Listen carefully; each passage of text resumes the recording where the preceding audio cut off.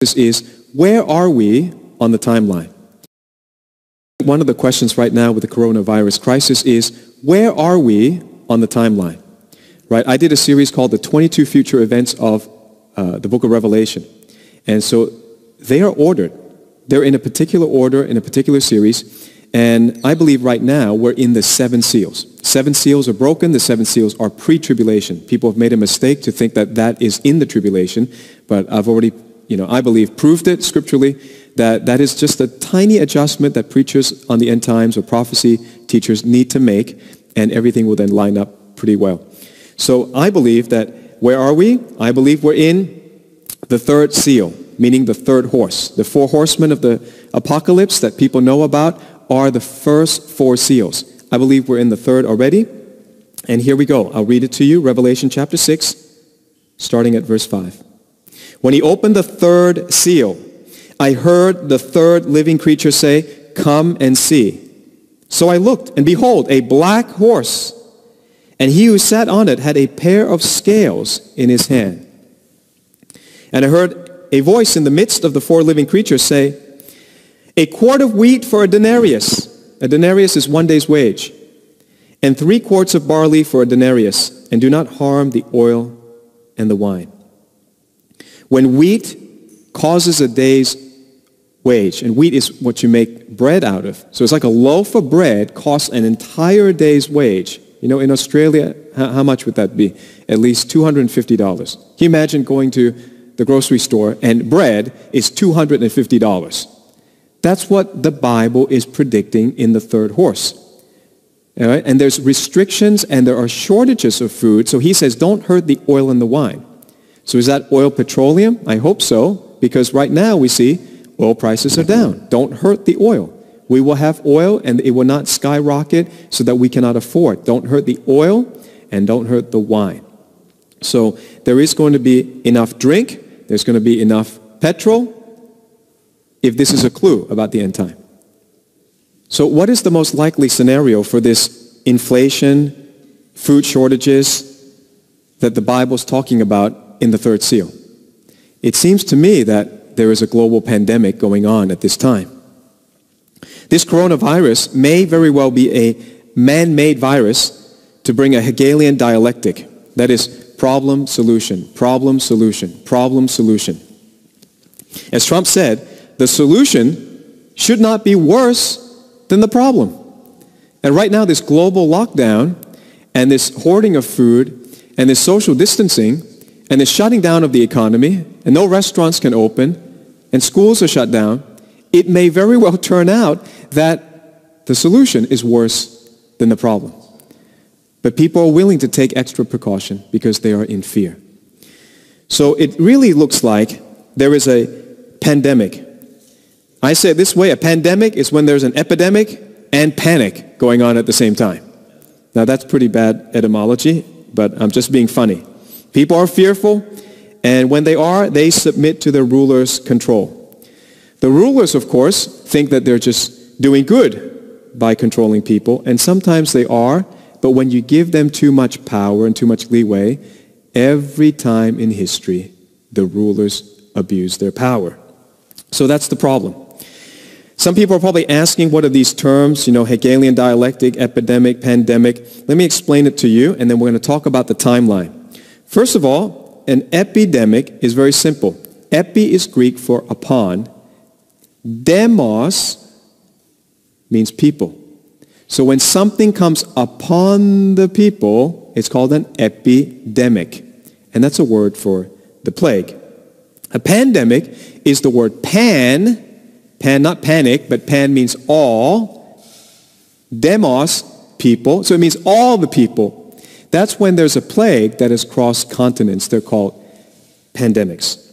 So this coronavirus may be man-made. Maybe it's a Hegelian dialectic. It may be designed to crash the economy, and that's all about Donald Trump, because he's winning and winning and winning, and suddenly with one virus, the economy goes from, at least the market goes from the top, top, and it just wiped off all the gains of 3 years in a few days. I mean, it's terrifying if you have your pension, and in America it's called the 401k. Here we have superannuation, and Australia is a great country. Our finances and our real estate prices do not fluctuate up and down as much as it does for you guys in America, and that's just the way that our nation is designed a bit differently. But this crisis may usher in the mark of the beast. It certainly makes people more compliant, makes them more open to a cashless society. In fact, people now prefer to not accept cash. I mean, I never thought that it would be so quick, but there are now signs everywhere saying, we do not accept cash. In the old days, you would see signs that say, we don't accept credit card. We accept cash only. But how suddenly these changes come. It reminds me of Daniel chapter 9, verse 26. Daniel 9 is the most important prophetic scripture in the entire Bible. It is amazing. There's so much in there. Daniel chapter 9. We'll just look at one verse 26. And after 62 weeks shall Messiah be cut off, but not for himself. He didn't die for himself. He died for us. And the people of the prince who shall come shall destroy the city and the sanctuary. And the end thereof shall be with a flood. And until the end of the war, desolations are determined. I'll read to you in the Amplified how it says this. Then after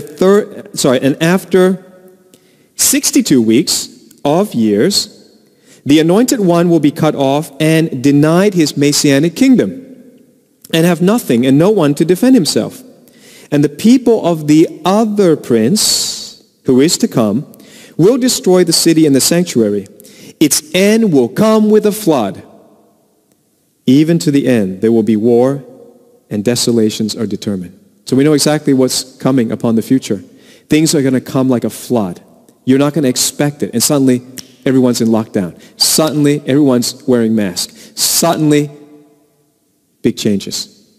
New laws. Military trucks. Hospitals that break down. So suddenly, the Bible already said, when it comes, you won't expect it. And it will not happen the way you think, no matter how great a Bible prophecy student you think you are. It will come like a flood. Here's the timeline of the coronavirus worldwide. On the 30th of December 2019, seems so long ago, a cluster of patients infected with a new virus was found in Wuhan, China. On the 7th of January 2020, a new coronavirus was isolated from these patients. On the 31st of January, Trump declared a public health emergency. The Trump administration announced mandatory quarantines. On the 2nd of February, non-U.S. citizens who recently visited China were barred from entering the United States. I mean, the very idea seems, the Democrats hated it. Trump was saying the whole time that we need to vet people, and suddenly the whole world agreed. It's amazing how quickly things change, and amazing how God vindicates Donald Trump. It's such a major act of justice that God has done. On the 27th of February, Trump named Vice President Mike Pence to lead the coronavirus response. And he seems to be quite a soothing, good personality that people are listening to, very well presented, very well spoken. I pray he will become the next president after Donald Trump. Good Christian man. 29th of February, the U.S. expanded or included Iran in the travel restrictions over coronavirus and raised travel advisory for South Korea and Italy. New FDA policy was adopted to expand coronavirus testing. On the 2nd of March, Trump pressed drug industry, the drug companies, to help contain the coronavirus. On the 3rd of March, a new policy allowing anyone to be tested for coronavirus came into effect, of course subject to the doctor's orders.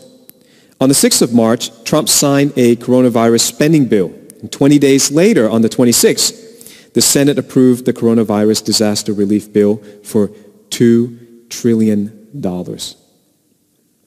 On the 11th of March, Trump announced suspension of travel from Europe for the next 30 days, excluding the UK. And my goodness, this affected the whole travel industry. It affected my itinerary, affected, I think, every minister and public speaker in the world.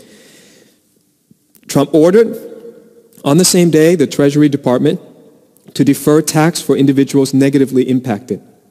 Trump called immediately for payroll tax relief. And then Trump met with banking executives to help the economy. Okay, that's a busy day. I don't know how many of you can do all that in one day, but Trump, I'm so glad, Trump has this habit. He sleeps 4 hours a day. Very hard to beat him if you're his enemy. The man sleeps 4 hours a day, and that's the kind of guy you want to vote for, right? Because you want somebody who's hardworking, not somebody who's just sucking the public purse to, enrich themselves. On the 13th of March, Trump declared the coronavirus crisis a pandemic. On the 15th of March, Trump asked the nation to join together in the National Day of Prayer. And I really think that this is going to be the key thing that brings a turnaround to the United States. I know the United States has a lot of sin, 50 to 60 million aborted babies. The blood of those babies is crying out. Judgment cannot really be averted in the end, but I pray that grace has been given because a national leader humbles himself and says, let's have a day of prayer. The thing is, he should read my chapter on the fourth commandment in Trump's unfinished business, because in this, I say it may not be enough. I predicted that he's going to have to do this. There are 10 agendas that a godly leader or a leader who's chosen by God must do. One of them is to declare not just the National Day of Prayer. That's not enough. In history, in American history, you must declare a national day of, they said in the old times, humiliation, fasting, and prayer. Now, the word humiliation is very strong today. We don't use that word. It means a national day of repentance, fasting, and praying. We don't mention these things. People are not repenting and not fasting. Therefore, the praying alone may not be enough. I just want to be clear about that I already